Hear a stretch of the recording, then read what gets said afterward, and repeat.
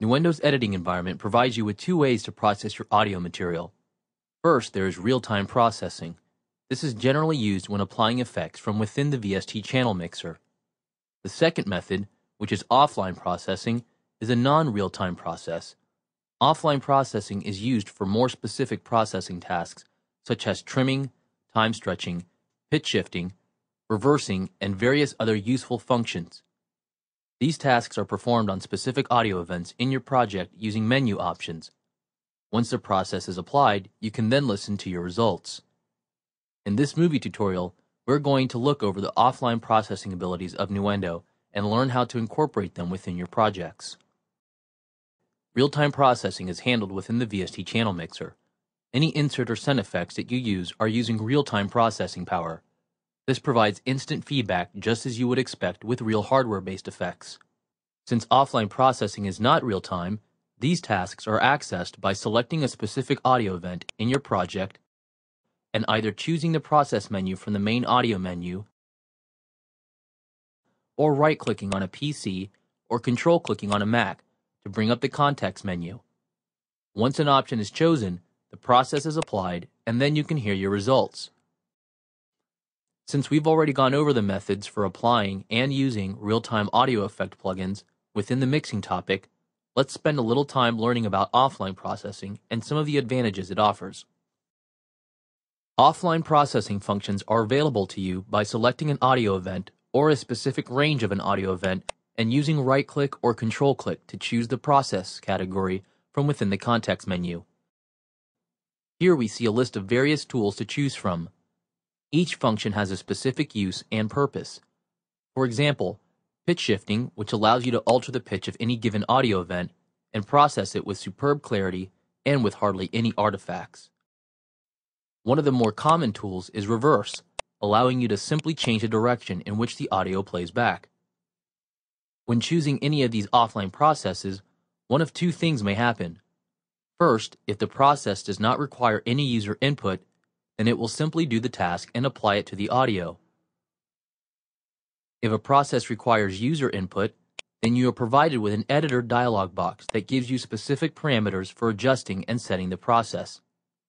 A function unique to Nuendo is the ability to use plugins for offline processing. You can use the very same plugins you use for real-time processing in the VST channel mixer as an offline process. You may wonder, what's the point in that? Well, this provides you a powerful way to apply effects only to specific areas or events within a project, without having to worry about channel routings, grouping, or altering the entire track. I'll give you an example of this in just a moment. Out of the various processes and options you have, no matter which task you choose, you are always prompted if you are altering an event that has been copied to other areas of the project.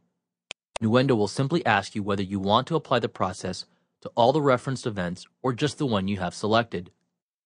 If you're not happy with any of the effects or processes you've applied, then you can access the offline process history for any specific event and change them as needed. An important rule about offline processing is, it is a non-destructive function. This means that it never alters the original audio material that is in the pool.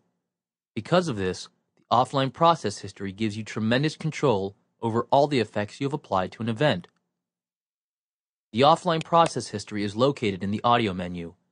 Once selected, a new dialog window appears. Here you can see a list of the various processes I've applied to this audio event. Modify allows you to make changes to any given process in the list. Replace allows you to replace a process with any of the available choices. You can even change processes that are in the middle of the list.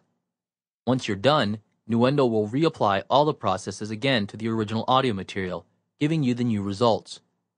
What's incredible about this tool is that Nuendo keeps this offline process history for every individual piece of audio you process.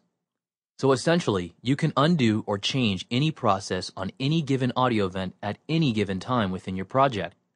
The days of making mistakes that can't be corrected are over. Not to mention, it gives you the flexibility to change your mind about certain processes should you find that later on within the project, a certain process just doesn't work anymore based on how your song or project has progressed. If you're an artist, then you know how easy it is to constantly change your mind. To further enhance the offline process history, you have a Save as Batch command. This allows you to create a batch job, or what I like to call a preset from the specific list of processing commands you have for any given event. What this means is that if you used a specific set of tools to process an event, and you find that you want to process other audio files in the same way, then you can save that process list as a preset and call it up at any time to apply it to other audio events.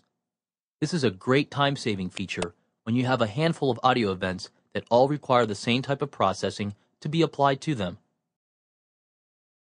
Now that we have a good understanding of offline processing, here's an example of how to make use of it within a project by applying individual effects to specific sections of an audio event. Here I have a song up, and I'm right at the end section of a breakdown.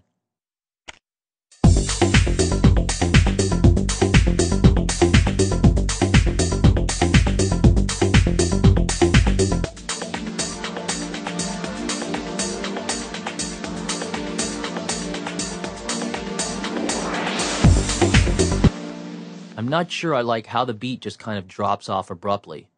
So I'm thinking we could add an effect to the last snare in the bar to allow it to trail off into the breakdown segment. To do this, first we'll cut the last bar of the beat and trim it so that the snare is the last piece of audio to play. Now we'll zoom in and isolate the snare as a separate event by cutting it. Now we right-click on this snare audio event and choose a reverb plugin from my list of plugin effects. We'll make our settings. And notice, I'll choose the More option so that I can determine how long Nuendo needs to trail the effect in order to capture the entire length of the reverb.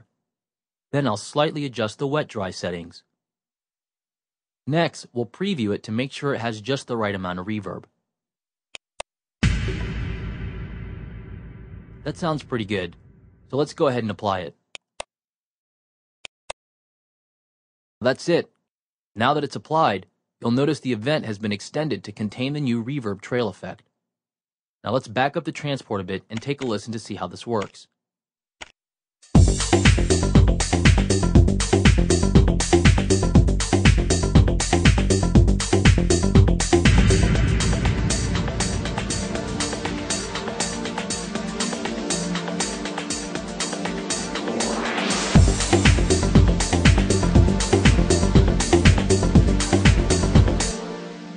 Perfect. That added a nice space at the end of the beat and makes it trail into the breakdown nicely. So in closing, although real-time processing is one of Nuendo's most powerful abilities, you can see just how important offline processing can be for any type of project you're working on. With the ability to perform surgical editing of effects on any audio event and the ability to keep track of every step with the offline process history, you'll find offline processing to be a great tool for everything from corrective tasks to heavy experimentation.